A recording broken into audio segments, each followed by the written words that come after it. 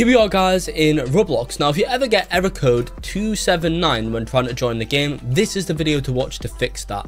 Essentially guys, this error is when you kind of are failing to connect to a Roblox game guys, which can commonly be caused by Wi-Fi and internet issues. Now let me go ahead and explain exactly what you guys can go in and do here to solve this issue. First step guys is to go ahead and come to this website. Let me show you guys what website I'm talking about specifically. So guys, first step is to come to this website, status.roblox.com, and there is a chance that your Wi-Fi and stuff might be fine. It might just be on Roblox's end. So this is the first thing I recommend you guys to check, because this is going to kind of see if it's Roblox's issue or your issue. Now, if it's in green here, all systems operational, that means it's an issue on your end. However, if it's maybe red here guys or yellow, it might be an issue on Roblox's end. So you might have to wait until Roblox fixes their issue, which commonly happens whenever Roblox goes down and stuff. So just keep that in mind.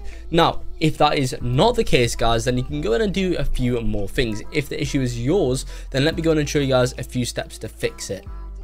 The next step guys is to go ahead and come to your settings on Microsoft. Now if you guys do not know how to open this, just go in and search up settings in the bottom left there in the search bar, and you guys will open this up. Then go ahead and type in troubleshoot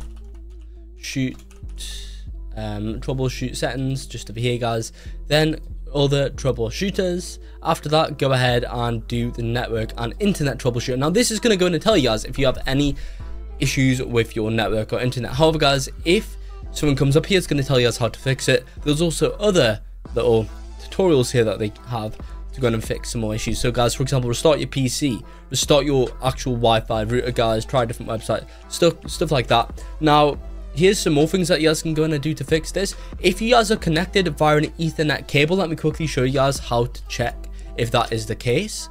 So if you guys are connected via an Ethernet cable, then this Wi-Fi thing in the bottom left is going to show a little cable there guys. Or if you guys are connected via Wi-Fi, of course it is going to show as the Wi-Fi button.